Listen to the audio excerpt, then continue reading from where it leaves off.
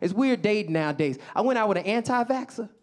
Yeah. You know, and she was one of them like real hotep anti-vaxxers where she feel like lemon drops and sea moss will save her from COVID. You know what I'm saying? It was wild. She had a good personality and everything. But a couple days later, she called me. She sounded like freaking Louis Armstrong, y'all. She was like, Max, Zatarans.